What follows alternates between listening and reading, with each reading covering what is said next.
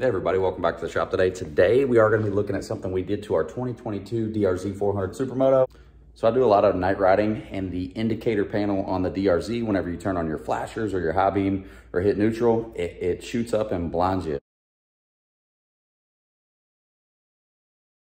almost. And if you have a visor on your helmet, that glare can reflect and be somewhat of a distraction. And I've always kind of thought that. So I got a YouTube comment from someone named TJP1987. So shout out to you. And his comment was like, man, does anybody else hate how bright the indicator lights are on the DRZ? And I was thinking, hell yeah, I do. And I thought, well, why not I do something about it? So started thinking about what I could do and came up with something. Let's check it out. So I thought, okay, well, if I have an indicator panel, I need something to cover it up like this. And I just need to make the holes smaller, like so, to cover it up. This was number one.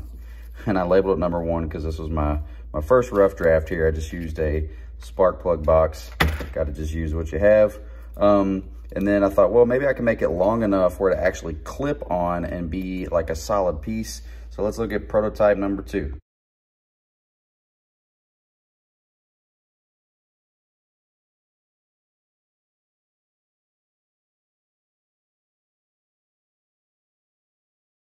All right, so we got prototype number one, spark plug box. Prototype number two, we went super fancy, and I used a slime tire tool kit box.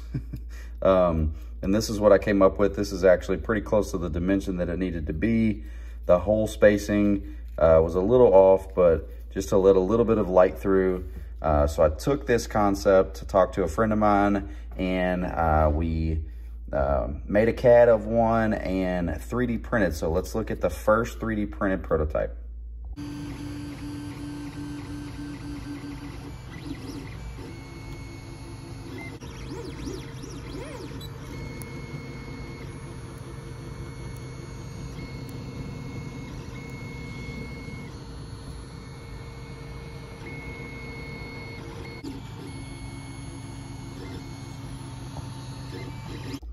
Voila. And I will put on the screen what the concept looked like.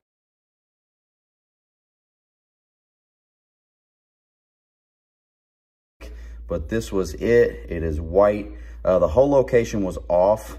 The neutral and the high beam were bang on. This is for your, if it overheats. And then this one up here is for your signal. The window for the signal, it was cutting it off where it was just barely shining through. But this is what we came up with, and it actually just snaps right on. This is, as you can see, this is prototype number three. So we changed the whole location, went back to the drawing board. I wanted to make some updates. Number four was a failure. I wanted to do it in black ABS plastic. The fill rate, I think, was a little wonky, and the machine kind of messed up on the second go around. But the fifth attempt came out something I think is usable, so let's go look at it. All right, so this is not the final. This was also just a test piece. I tried to paint black, but at nighttime I did test it. It works so much better. Let's kick the key on. All right, so you have your neutral indicator there. It does look pretty bright. It's not that bright in person, so it doesn't completely blind you. You got your high beams, and then you have your signals. But it only lets a little bit of light through instead of that big old giant square window. It just lets a little bit through at a time. Much better than OEM, in my opinion. So once again, not completely done. We're still in the prototype phase, but this is what we came up with. And I think it looks pretty cool. You guys will have to let me know what you think. So just a quick video on a concept.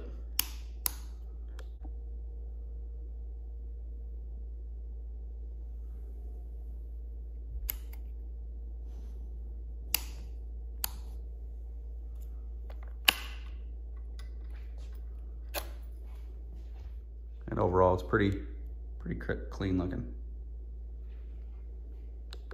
Yeah, so we went from a spark plug box concept number one to 3D printing some stuff and came up with something that I think is gonna work. Like I said, that's not the final version. We'll have something that's more robust.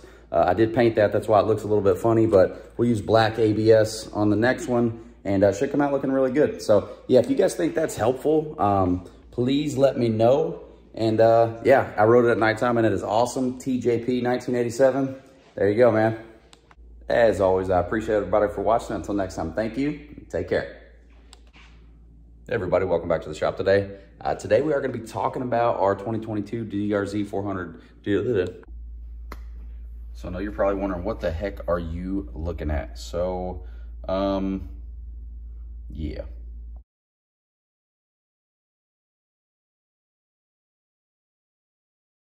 Comment section was like, does anybody else find it hard,